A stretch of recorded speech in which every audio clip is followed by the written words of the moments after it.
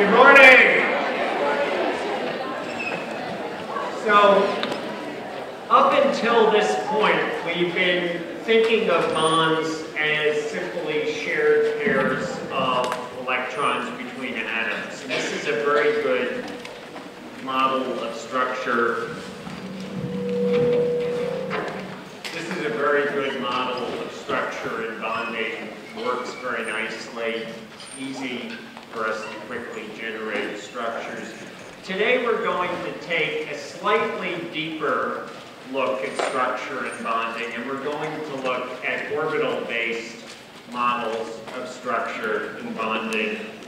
So the idea in orbital-based models of structure and bonding is that bonding occurs because of the greater stability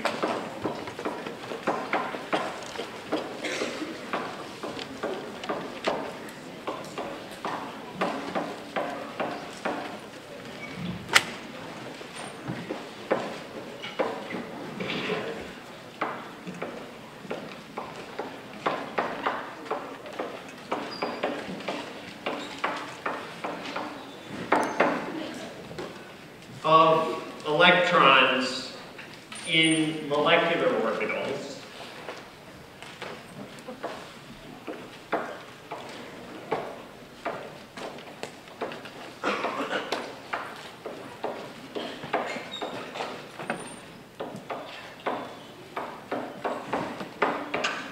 We'll refer in shorthand to molecular orbitals as MOs.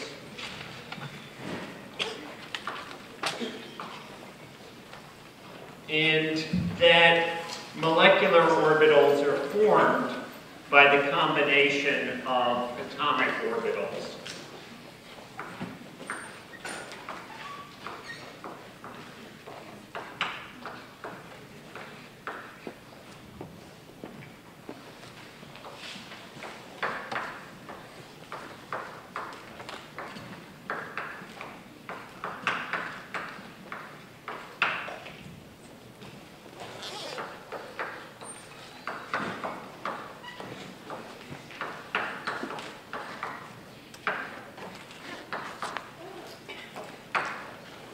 Now, we've seen this approach to understanding structure and bonding before. We've seen it in general chemistry. And the basic principle is this focuses on the wave-like properties of electrons. In other words, we think of our electrons as being spread out. We don't think of them as just two dots gluing atoms together, but rather that when you have an arrangement of atoms, that the electrons move around, and just like an electron in the hydrogen atom wants to be in the 1s orbital so it can be near to the nucleus, in a molecule it wants to be in a bigger orbital so it can be near to the many nuclei, and it's all spread out.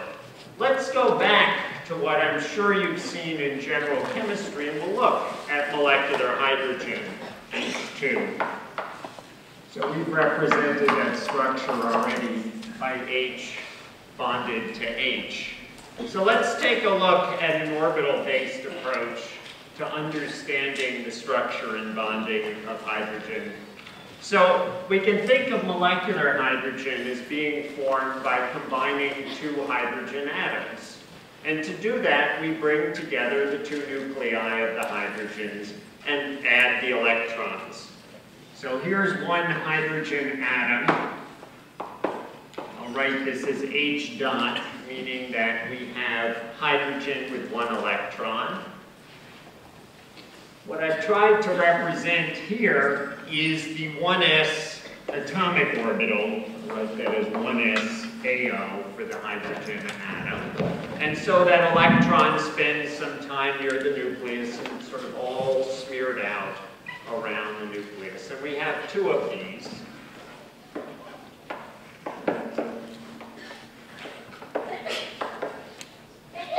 Like so. When we combine the two hydrogen atoms then, we get a new molecular orbital where now here are hydrogen atoms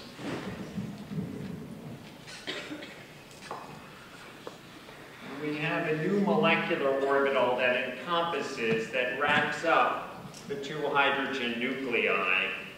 We call this the sigma 1s molecular orbital. Sigma is a designation for an orbital that is cylindrically symmetric.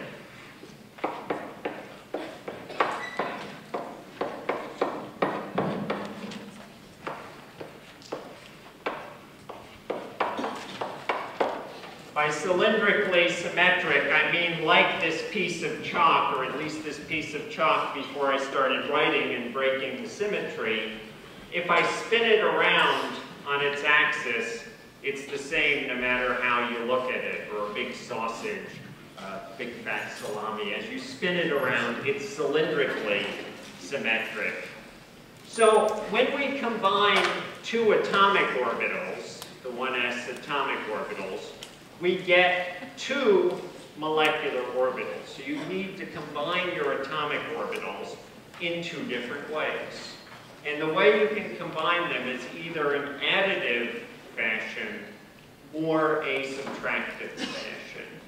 So we've added them together. We've gone and said we have this orbital, we have this orbital, we bring them together, we mix them together, we get some orbital that encompasses the two nuclei. This orbital, of course, is a representation of where the electron is likely to be found. I'm limited by the limits of the blackboard, but you can think of this as a cloud where the electron can be found, and where some places there's a higher probability. Think of it as a ball of cotton candy you might get at a fair, where you have fluffiness, or a cloud, where you have less probability of finding the electron way, way out here. There's always some probability, more probability in closer. Now let's play with the idea of combining the orbitals in a subtractive fashion. And this is where students usually find the notions a little bit confusing. So here are two 1s atomic orbitals, but let us now imagine subtracting one from the other. In order to do that, we can just think, so this is a minus sign here. In order to do this, we can just think of adding the negative of this orbital. This is confusing because you have to be thinking about orbitals as waves on the ocean. You have to think a wave can go up, a wave can go down. And two wave tops that are up could interact with each other. Two wave tops that are down could interact with each other. But a wave top that's up and a wave top that's down doesn't, or bottom I suppose that's down, doesn't interact.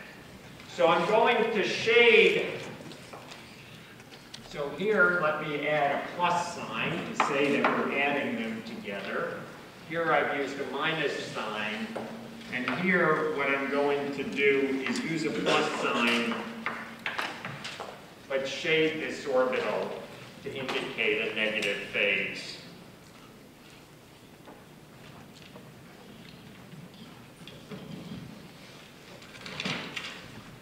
Now when we do that, what I mean is there's electron density here, there's electron density here, but if I bring them together, they can't overlap. There's an area where there's no electron density.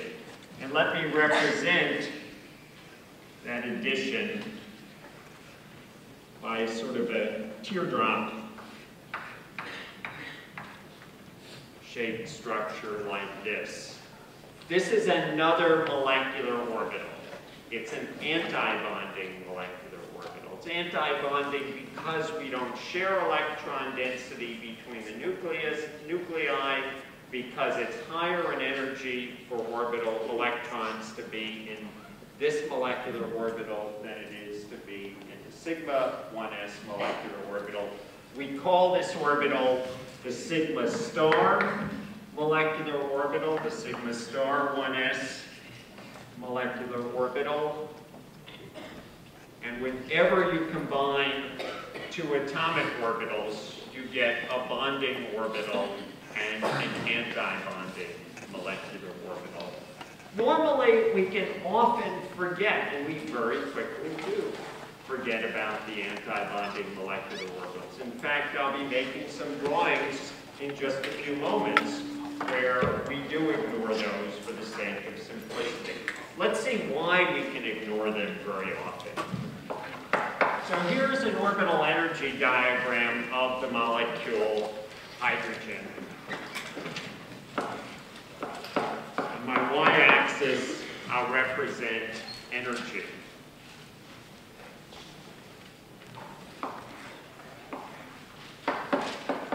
This is the energy of a hydrogen atom, 1s atomic orbital. And we can think of the hydrogen atom as having one electron in it. Here we have another, the same level, hydrogen 1s atomic orbital, and we can think of that as having one electron. When we bring those two hydrogen atoms together, we get our sigma and our sigma star 1s molecular orbitals. The sigma star 1s molecular orbital is lower in energy. Sigma 1s molecular orbital is lower in energy. The sigma star 1s molecular orbital is higher in energy. In other words, we brought these two atomic orbitals together in forming our H2 molecule. We have two electrons. We put those two electrons in the 1s molecular orbital, in the sigma 1s molecular orbital, and they are lower in energy. In other words, the net configuration is more stable. Thoughts or questions? Great question. Is there ever a time when the anti-bonding molecular orbital is filled? So the answer to that question is yes.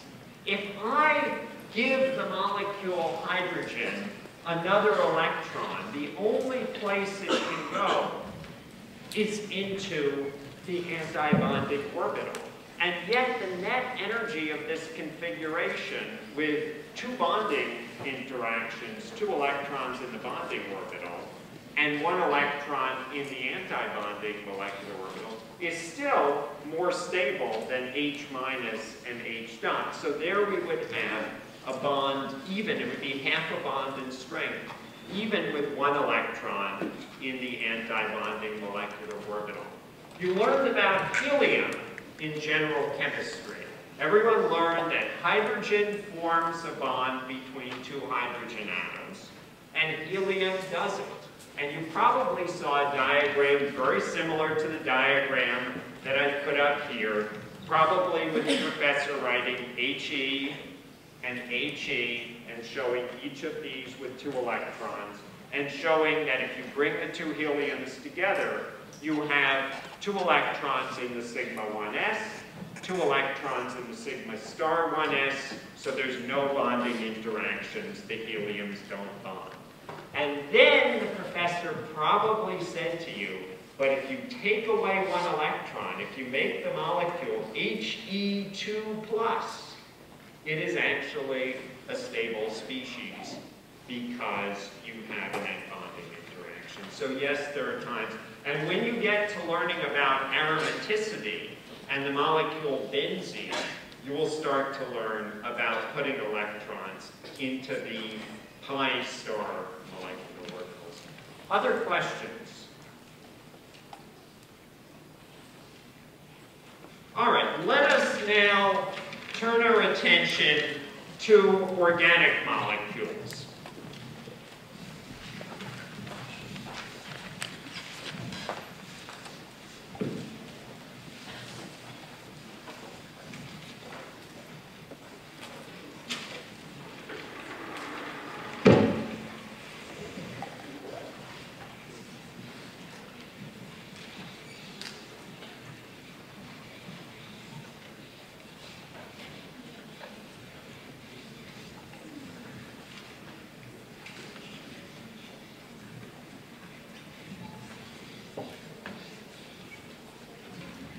And in order to think about organic molecules, we're going to have to introduce one more concept, also from general chemistry, the concept of hybrid orbitals.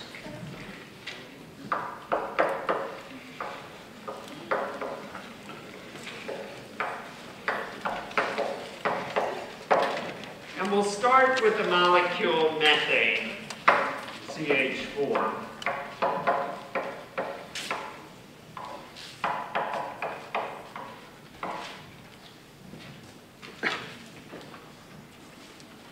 So the molecule methane has a tetrahedral arrangement of hydrogen atoms around a central carbon, 4 hydrogen atoms. I'm representing the hydrogens in the plane of the blackboard with normal sorts of bonds to the hydrogens. To show the three-dimensionality of the molecule, I'm representing the hydrogen that's coming out of the blackboard with a wedged bond to it, and the hydrogen that's going back into the blackboard with a dashed bond to it.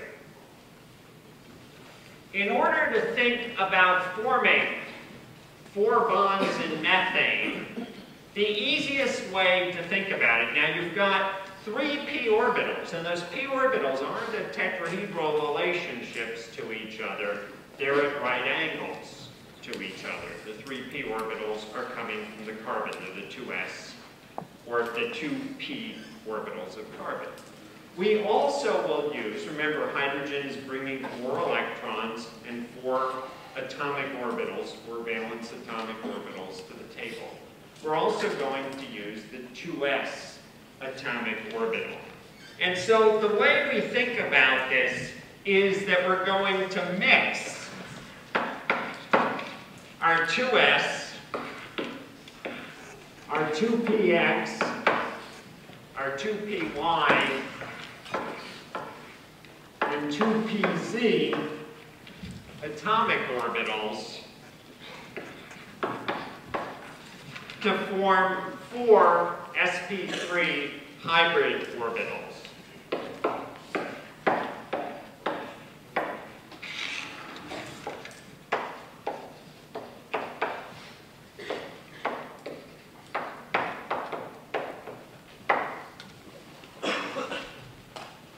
The 4 sp3 hybrid orbitals point to the corners of a tetrahedron. So now it's very easy for us to think about forming the bonds in methane. We can think of forming the bonds as combining each of the sp3 orbitals, the hybrid orbitals on carbon, with a 1s orbital on hydrogen. Let me draw this out, and for the sake of visibility, I'm only going to draw 2 of the 4 sp3 hybrid orbitals and 2 of the hydrogens.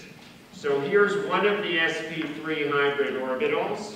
Remember the p orbitals, just like we had a negative phase here, the p orbitals have a negative phase and a positive phase on them. We'll see that again when we talk about ethylene.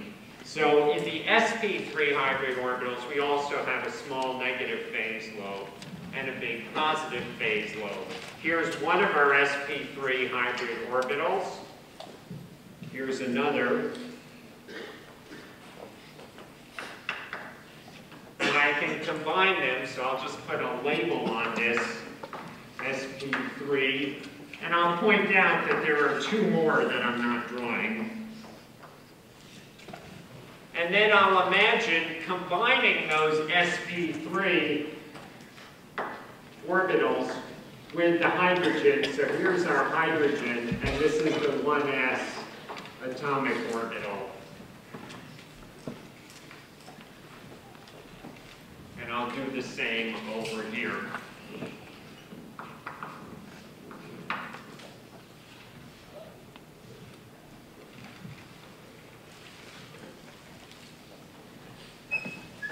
And again, although I'm not going to draw it out, we will combine the sp3 hybrid orbital and the hydrogen 1s orbital in either an additive fashion that produces net overlap or a subtractive fashion that produces negative net overlap to in turn create two molecular orbitals. And we'll only focus on the bonding orbitals. These bonding orbitals might be thought of as just pushing the hydrogen's atomic orbital together, in other words, making a big orbital that encompasses this and having a little bit of a negative load. Thoughts on this process?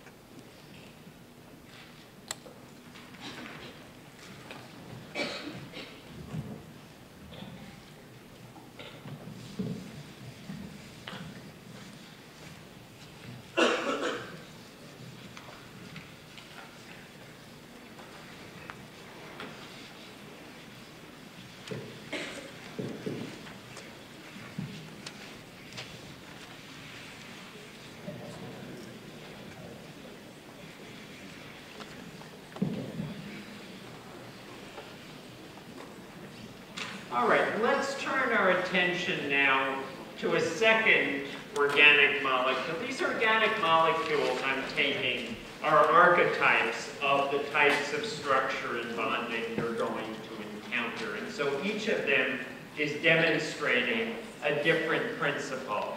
So let's now look at ethylene.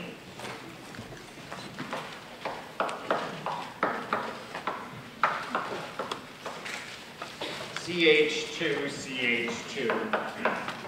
I'll be good for now. I'm going to write it as H2C, double bond H2C.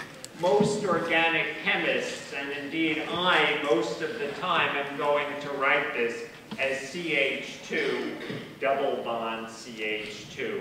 Implicit in such a drawing is that the hydrogens are on the outside, but they're not participating in the bonding. So we're going to use the 2s and 2 of the p orbitals on each carbon to make 3 sp2 hybrid orbitals.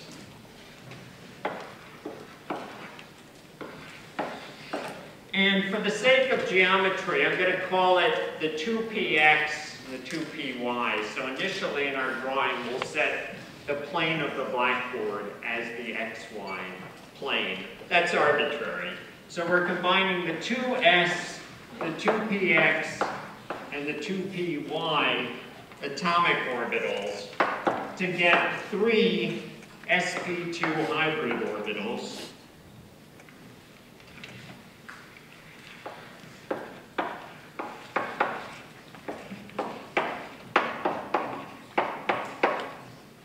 Then we'll combine those 3 sp2 hybrid orbitals with the hydrogen 1s orbitals to get the sigma bond framework and with each other.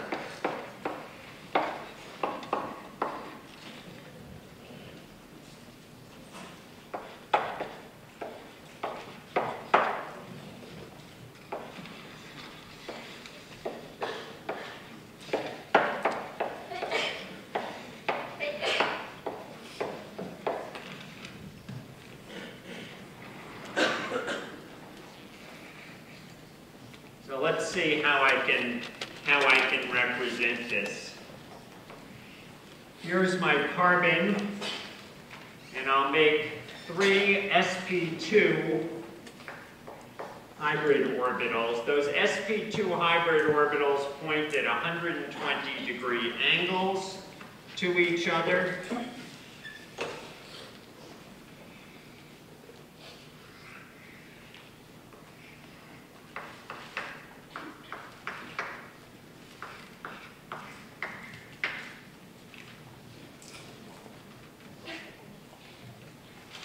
And we will overlap the sp2 hybrid orbitals on one carbon with the hydrogen 1s. We'll do the same over here. And then we'll overlap one carbon with another carbon. And so I will draw its sp2 hybrid orbitals like so. So we're going to overlap here to form a sigma bond between the carbons. We're going to overlap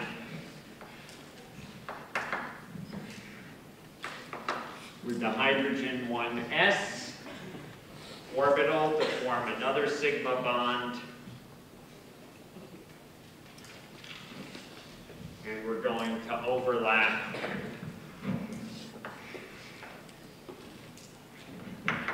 over here.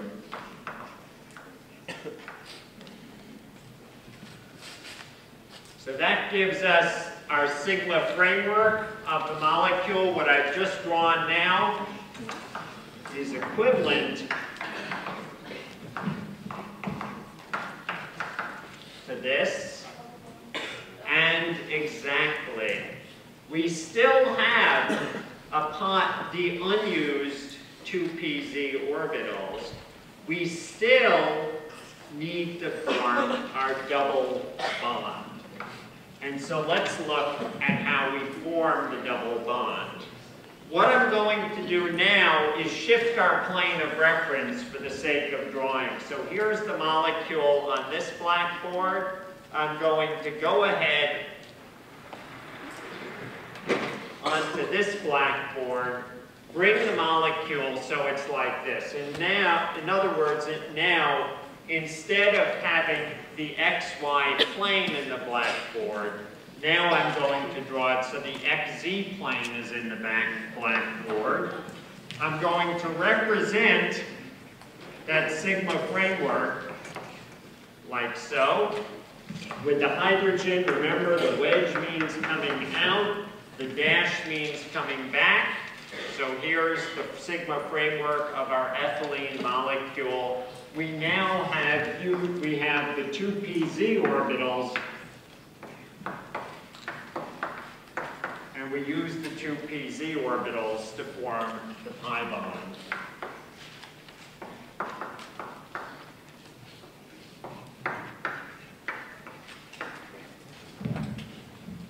And so we can combine the 2pz orbitals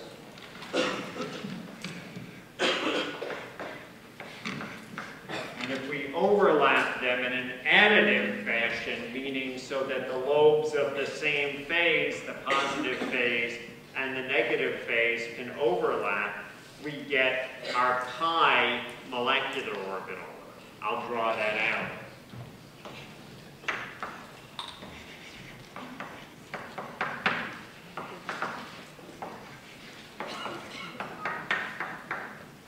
So the pi molecular orbital can be thought of as having a cloud above the carbons of electrons, a cloud of electrons below the carbon. You have a wave-like property where the electrons can be here, the electrons can be here, but the electrons have no electron density right in the plane of the molecule, zero probability. You have what's called a node. So you have a node in the plane of the molecule. And indeed, the pi orbital has a plane of symmetry. So I'll just label this as nodal plane. I haven't drawn it, but you also combine the p orbitals to make the pi star orbital. In the pi star orbital, you get an additional nodal plane over here, and you have an anti-bonding interaction between the two carbons.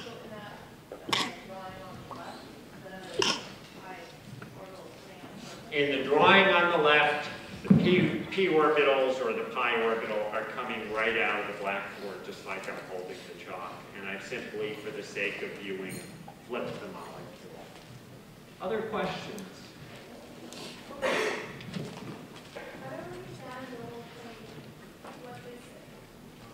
A nodal plane? Okay. Let's go back to our p atomic orbitals. Remember from general chemistry, your p atomic orbital. in your 2p atomic orbital, your electrons could be here, your electrons can be here, but your electrons can't be right at the carbon. That carbon constitutes and indeed, this plane constitutes a nodal plane. It means there is a region of zero probability of finding the electrons. This is the thing that's conceptually hard to understand about orbitals. It's that we're thinking about the wave-like properties of electrons.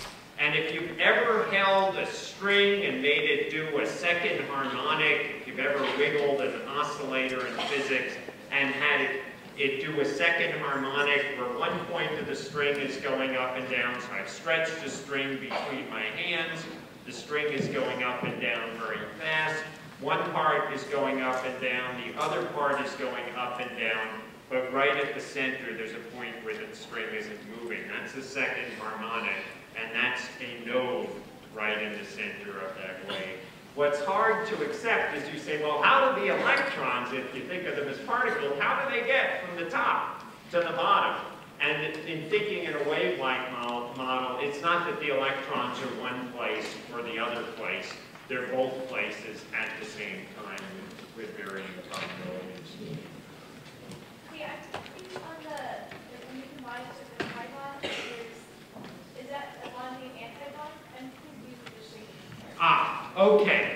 This is a representation. So this whole structure that looks like a hamburger, where you've got a bun on top, a bun on the bottom, and a hamburger patty in the center. The whole structure is representing the molecule. These two structures, the two buns, are representing the pi bonding orbital.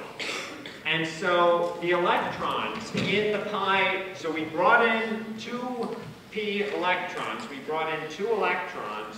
Those 2 electrons are here, and they're here, and they're in both places. They're never right here.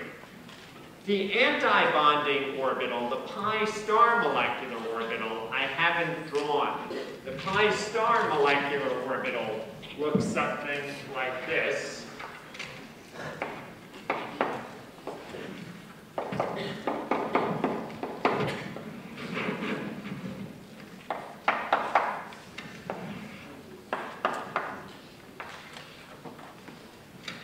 And so, in addition to having having a nodal plane here, you have a nodal plane at the axis at the center of the molecule. So this is your representation of your pi star molecular orbital in ethylene. So what I've done here, just as we ignored our anti-bonding orbitals that were created in doing our overlap here, just as we've ignored our anti-bonding orbitals here, we're ignoring them in this drawing. They exist, but there are no electrons in the anti-bonding molecular orbitals. So we're saying, let's, for the sake of simplicity, only draw representations of the bonding molecular orbitals. Other questions? These are good. This is the hard stuff for people, conceptually. The pi orbitals are in the plane of the blackboard, but they also go out. So think of it as a cloud. Think of this like as a rain cloud, centered in the blackboard, but fluffily sticking out, sticking back. So it's a big region where the electrons can be in.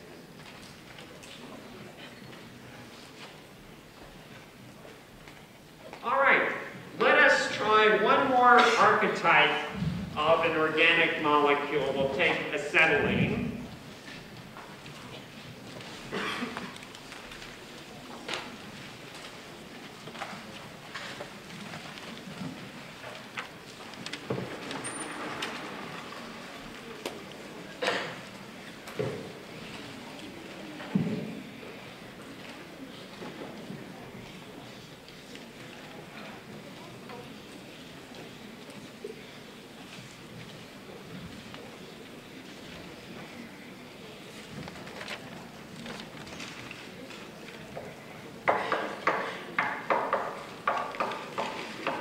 once again, for starters, I'm going to be good and write out the molecule in a way that's a little bit more intuitive.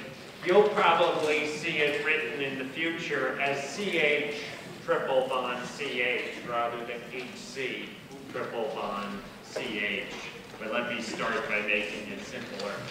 All right, in order to make the structure of acetylene, we're going to do the same type of things that we did for ethylene. We're first going to make the sigma framework with hybrid sp orbitals now, and then we're going to make the pi bonds, the 2 pi bonds, using the remaining 2p orbitals. So we'll take the 2s, and I'll say the 2py for the reference frame I've been drawing, atomic orbitals on carbon, and we'll make 2 sp hybrid orbitals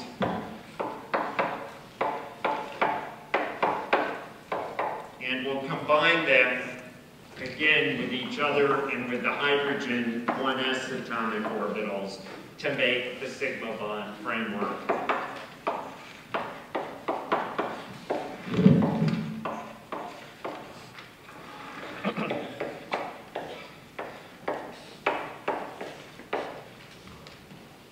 And then we'll take the remaining p orbitals, which in this case are the 2px and 2pz orbitals, and that will lead to the 2 pi bonds.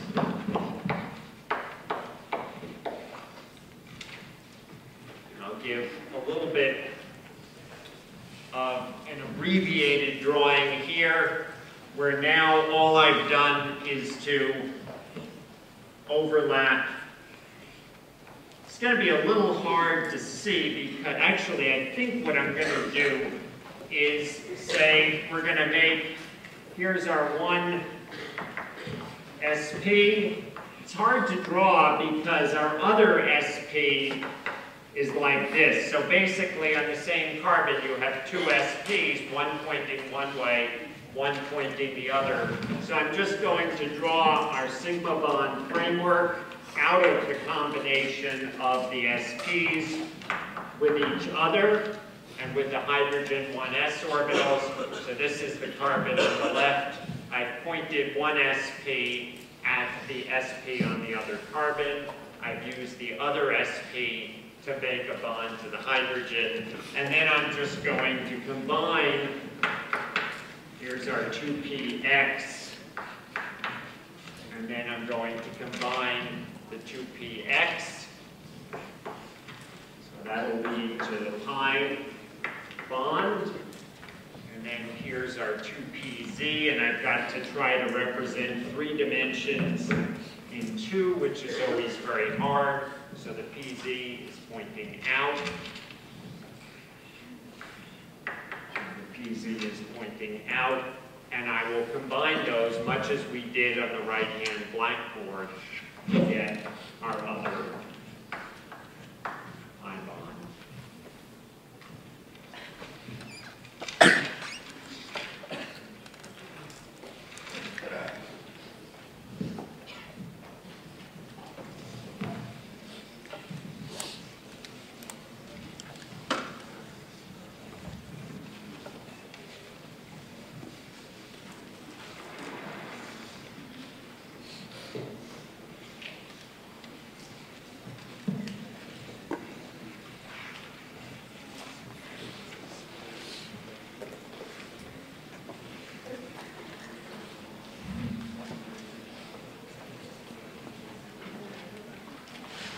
Thoughts or questions on acetylene?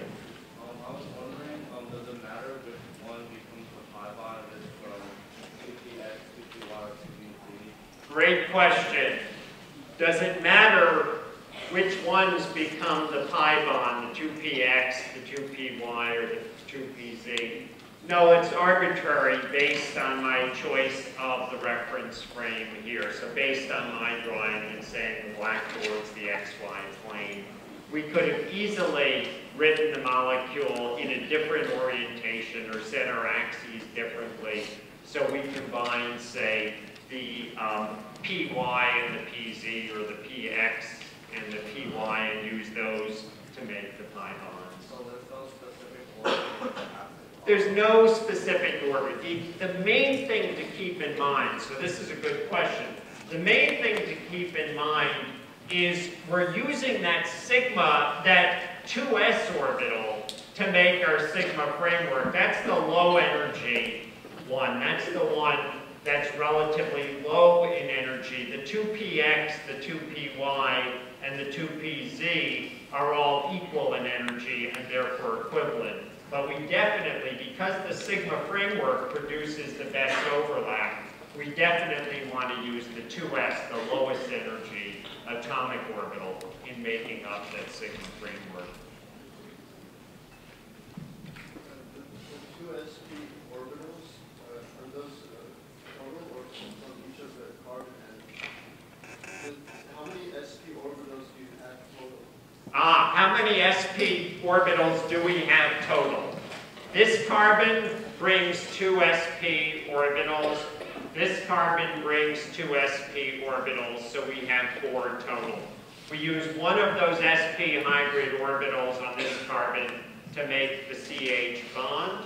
We use the other one to make the CC bond.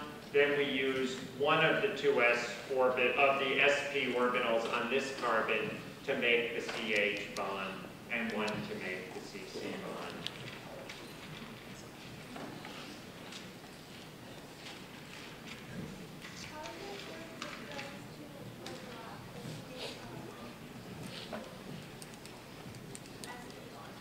I'm sorry?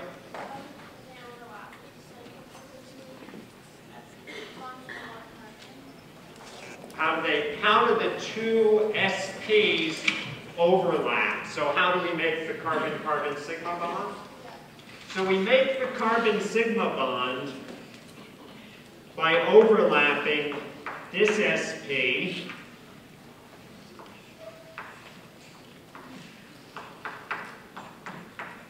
and this SP. And when we overlap them, we get a region of high probability of having the electrons that's right in the center of the two carbons. And then you also get an anti-bonding orbital, which we are ignoring for the sake of simplicity. All right, let's do one last thing, and that's, let's take a look at a relationship now between bond hybridization, between orbital hybridization and bond strength, and between bond order and bond strength.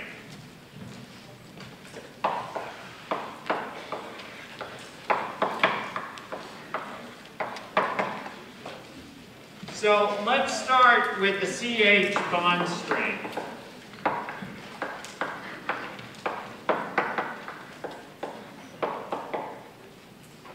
The strength of a bond is literally how much energy it takes to rip the bond into two equal halves. By equal halves, you may have different atoms, but I mean that each atom gets one electron.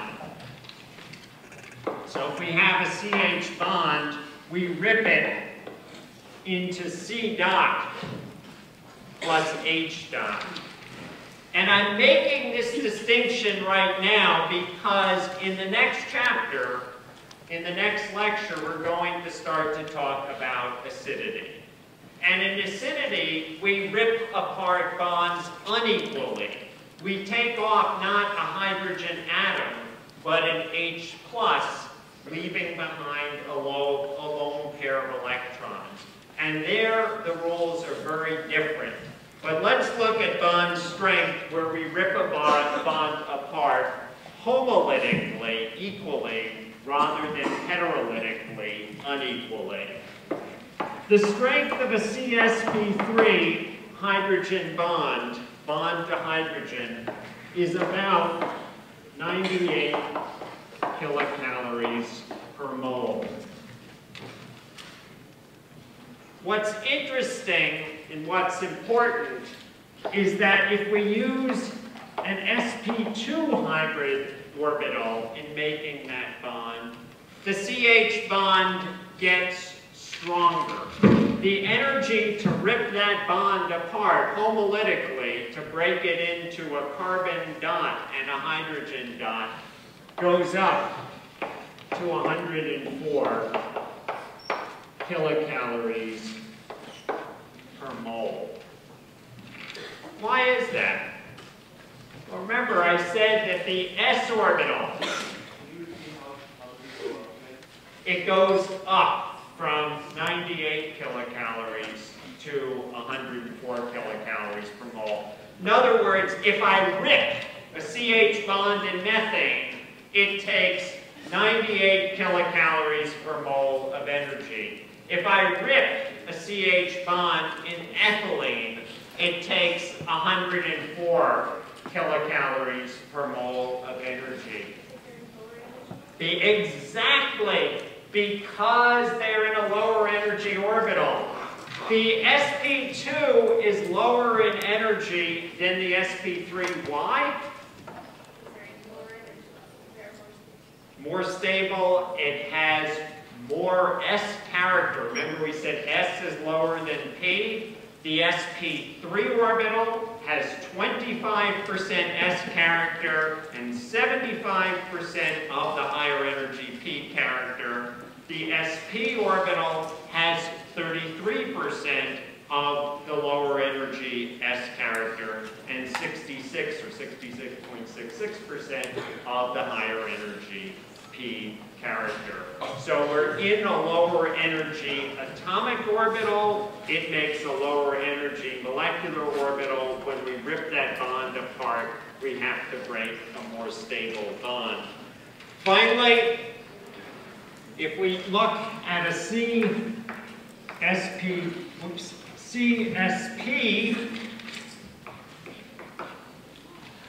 hydrogen bond, that bond is even more stable. It's 125 kilocalories per mole.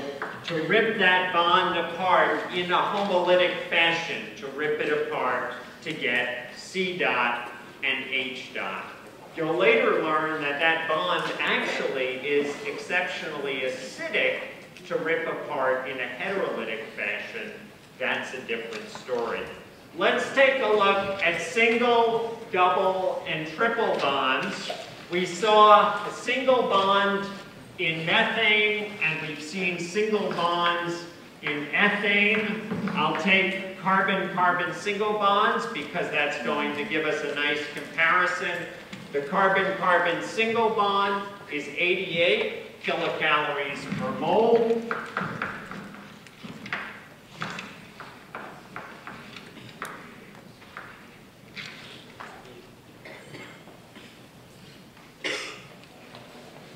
The carbon-carbon double bond in ethylene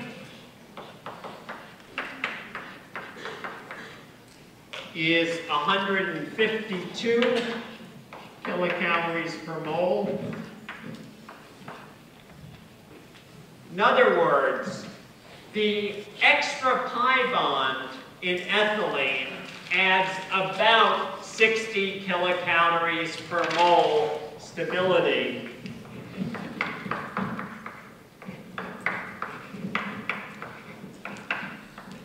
Say about 60 kilocalories per mole. Why am I being a little dicey with the numbers?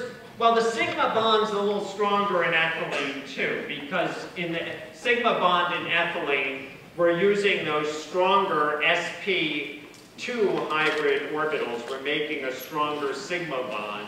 So we don't know the exact difference, but the difference is about 60 kilocalories per mole. Now this is interesting because it says, wow, the pi bond isn't as strong as the sigma bond, and that's consistent with what we see over here. Those electrons aren't shared as well between the carbons. They're not directly between them. They're above and below. And then just to complete the set, we'll look at acetylene, and we'll look at the triple bond, and that's 200 kilocalories per mole. And so adding yet another pi bond increases the stability, but not as much as by a sigma bond. The sigma bond is giving us about 60. The third pi bond is giving us somewhere on the order. The sigma bond is giving us about 90. The third pi bond is giving us about 50.